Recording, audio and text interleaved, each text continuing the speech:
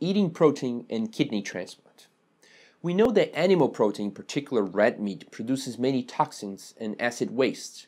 And this overworks the kidney, which is responsible for cleaning the blood and removing some of these toxins. So what we recommend is that you eat red meat in moderation.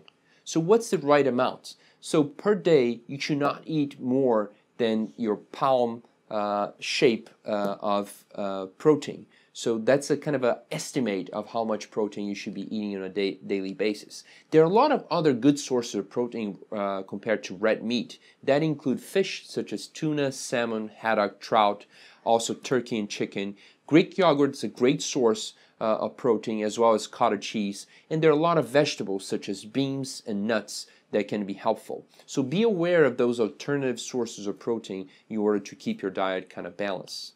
In particular, the plant-based proteins are interesting, and this can go from edamame to nuts, as we said, as well as oat and other ingredients. So look for those plant-based proteins if you're looking for a healthier source of protein to your diet.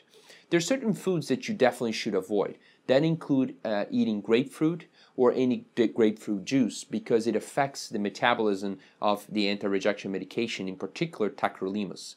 Also, we do not recommend eating any starfruit, any raw or undercooked meats, or any unpasteurized milk or dairy products. This will protect you against getting infections after transplantation, which are most common in the setting of anti-rejection medications.